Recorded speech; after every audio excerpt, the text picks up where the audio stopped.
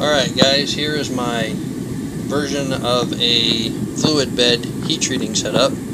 I call it a sand pot. It is just sand or aluminum oxide or silicon dioxide that's heated in a stainless steel tube, and I have a stainless tube going to the bottom of the larger tube, and I have air pumping into it.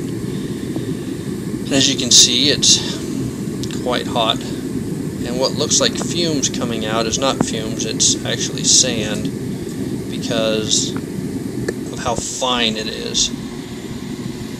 But the great thing is because of the air circulating the sand, it's quite even temperature, as you can see on this bar here. You can see that from one end to the other, it's about as close to being the same temperature as you could ask for. So here you can see I got a ball valve and a needle valve. It requires such little air that you have to have a needle valve to adjust it.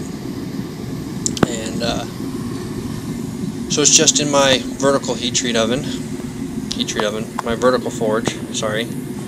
And I cap it off with a bell reducer that I stuffed a bunch of steel wool in, because of course you have to let the air escape. But without the air circulating the sand from the bottom, first of all, you can't get anything into it, and so with it circulating it, everything enters like it was entering water.